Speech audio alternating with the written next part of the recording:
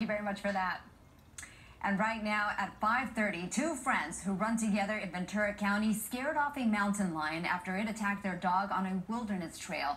The dog survived and is already back running right where it happened. NBC4 investigative reporter Eric Leonard with a story you'll see for the first time and only on 4. We just saved his dog from a mountain lion.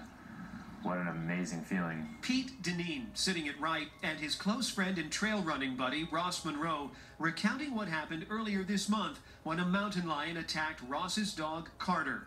They were out on an early morning run on the Sisar Canyon Trail in the upper Ojai Valley when they heard Carter yelp, turned, and saw the lion had the dog in its jaw. The mountain lion had picked Carter up from the back of the neck and started to run away from us, making his way towards the brush, towards the creek, to get, to claim him, I guess.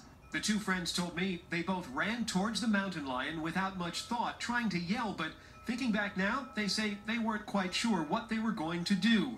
Yelling and charging at it worked. It dropped Carter, and I guess you had a better visual on this, but made its way towards an oak tree, tried to grab the oak tree, stumbled, fell on its back, and then took off. Carter, who Monroe had just adopted from a shelter in Pasadena, had severe puncture wounds on his head and neck.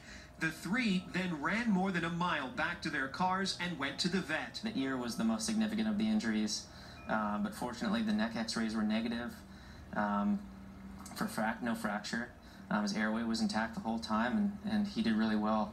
Pete and Ross met while volunteering during the Thomas Fire. They say they've become close friends and regular running partners. The upper Ojai Valley is not that far from Los Angeles, but it is in the wilderness at the edge of the national forest.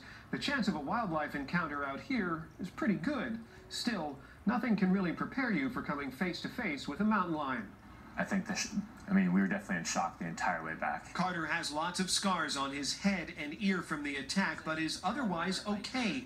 In fact, Monroe says he's already taken Carter back on the same trail where this happened. It's not going to stop me from going out there. I love it. It's the backyard. It's what we know and love to do. And they say they're grateful they were together that morning, not sure what would have happened if either of them had been alone. I don't know if either of us can muster the bravery if we're alone in that moment, It's an inseparable bond right now. I lost my dog not to a mountain lion, but to Pete Dineen. From Santa Paula, Eric Leonard, NBC4 News.